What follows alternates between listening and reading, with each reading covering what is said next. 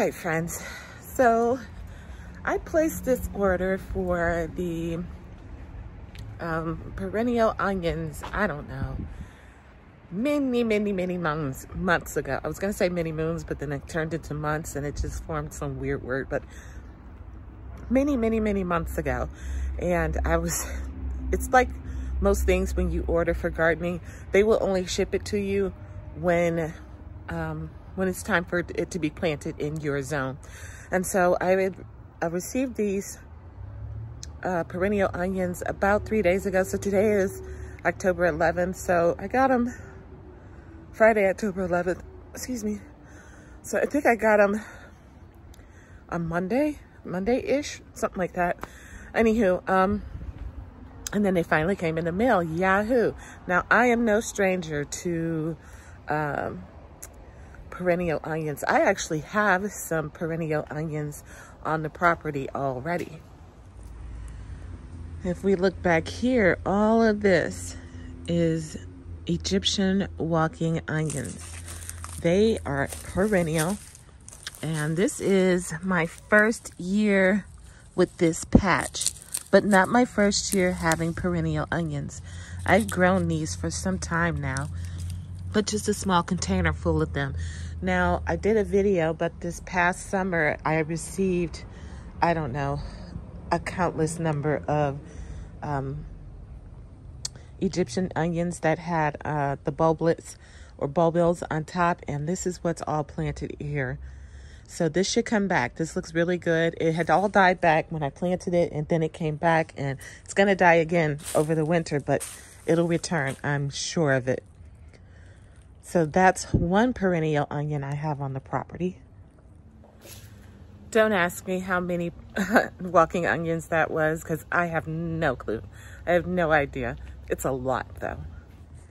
And now the other perennial onion I have on the property is new this year, and I don't think I did a video on it.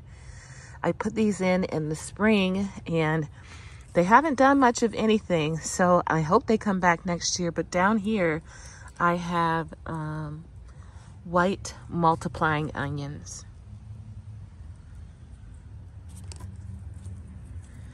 Grows kind of like garlic, where it separates and then it just multiplies, you know? And I've been eating the tops just a little bit here and there. It's just about like any green onion tops you've had before. So as you can see, I'm not new to the perennial onion game. However, some of these onions that I got, it was a sampler pack, and I hadn't heard of them before, and I'm pretty excited to open them up and get them planted. So let's take a look at the package. All right, friends, so here's my package. I think it looks fairly small, but you don't get a lot. It was a 4-pack sampler, I think. And I got it from Southern Exposure Seed Exchange. So inside here, it gives me a garlic and perennial onion growing guide. Very helpful. And on here, it gives you information on different varieties of potato onions, multiplier onions, shallots, perennial leeks, Egyptian walking onions, elephant garlic, hardneck garlic, softneck garlic. Then it tells you about soil preparation, how to plant it in raised beds, planting dates, planting depth and spacing, watering, harvest, curing, storage. And then a whole separate section on the perennial leeks. They also give you some factors that might affect your bulb division for the multiplier onions and garlic. And then it has a section here on the back about pest and disease control, singling out onion fly, onion maggot, onion thrips, voles and field mice, and onion neck rot. That's a pretty in-depth growing guide. I'm quite impressed with that, and it will come in handy because I don't know everything. All right. This first bag is 4 ounces of Dutch yellow shallots. Next bag is 4 ounces of French round shallots.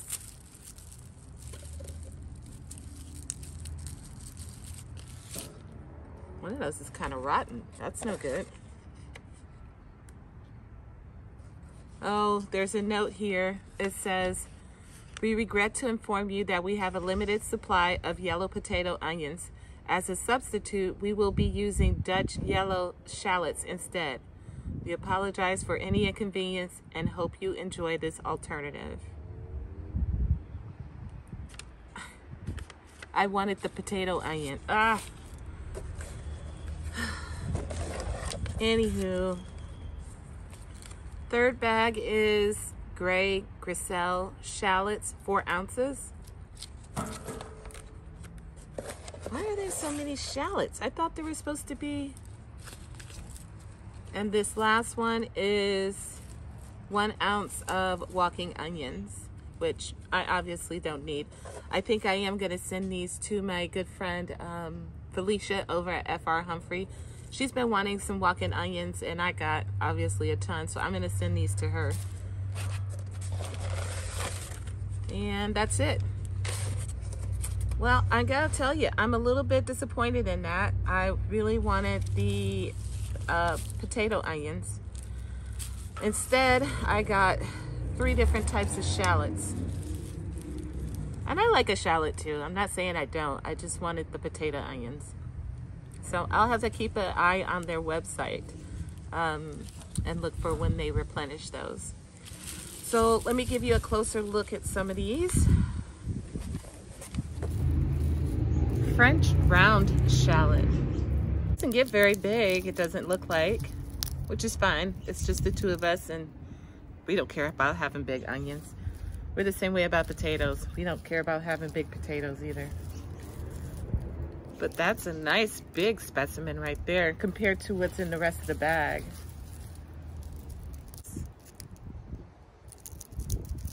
These are nice and solid. Like I said, there was that one there that was soft, and it's a little rotten. So I am gonna contact them.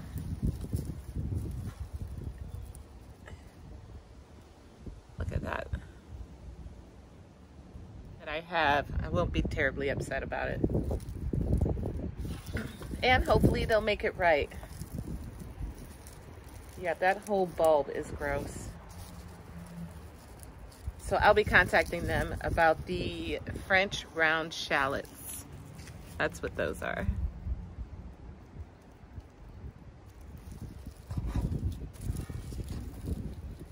All right. And then the Dutch yellow shallot.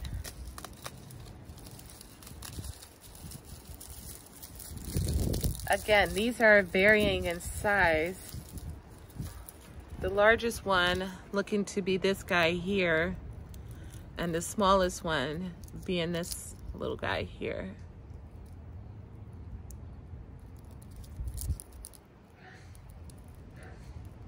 Bless you. But these feel nice and firm. I don't feel anything soft in this bag, so that's good.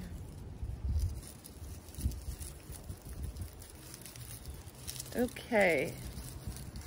And I'm sitting here thinking right now, do I really care what the name of them are? Am I gonna like put name tags in with it? I don't know. A shallot is a shallot to me. And then the last one is the gray griselle. And now this one,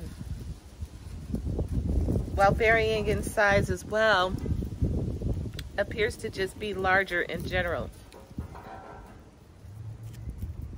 This one being the biggest bulb, and then this one being the smallest bulb. Quite a difference, but still bigger than, in general, those other two varieties. This is nice and hard too. So it's just that one bag that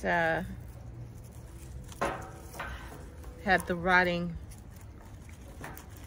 going on in it.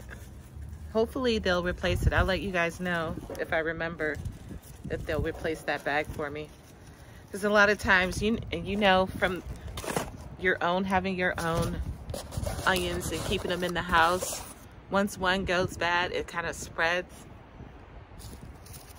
And then here are these are the bulbils that the walking onions have.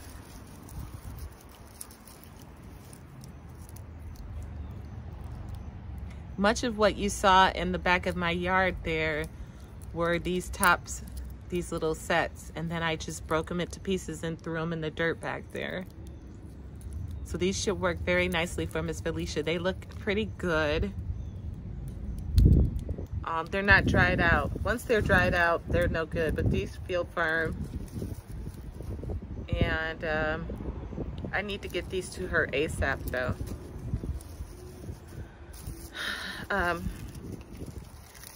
Yeah. Okay, so let's see if they have any information about the specific ones. So I think I want to place another order because I don't think I knew that they had perennial leeks, or maybe they were out of them when I went on there. I don't recall. So I'm gonna just check that out. And then I'm also gonna keep an eye on the potato onions because that's what I really wanted. So much for that.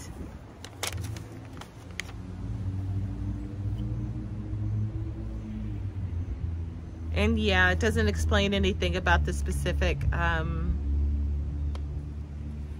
these specific varieties I got, but I'd say for the most part, I was pretty pleased with my order. I'm, you know, not thrilled that I had the one bag that had the rotten bulb in it, but I haven't given them a chance to make it right yet because I just opened it. So I am going to contact the company and see if I can get a replacement for that bag. And then other than that, I'm going to bring you guys along, hopefully, for when I go ahead and plant these this weekend. We had our first frost yesterday. We got down to 30 degrees. And I need to get these in the ground. It's funny, a week ago, it was 85 degrees on Saturday. And last night it was 30 degrees. Today, right now, it's about 70, 72 or so. It's really pleasant. We're gonna have an outdoor dinner. But anyways, I'm super excited to get these in the ground. I have been saying for years and years and years that it's important to me to bring perennial foods onto the property, things that will come back on their own. I don't have to keep planting them, things that I will use, and I will definitely use the onions. I used, even though I only had about 20 of them, I used the tops from my previous walking onions constantly. They are my replacement for chives, which I'm trying to grow now. But so these onions will definitely come in handy. All right, friends, I hope you enjoyed the video. If you did, don't forget to hit the like button and be on the lookout for the upcoming video where I plant these. I gotta see if I can get into my broken garage so I can get my soil amendments so that I can give these the best start that they can have. But until then, I will see you guys in another video on another day. Happy growing, friends.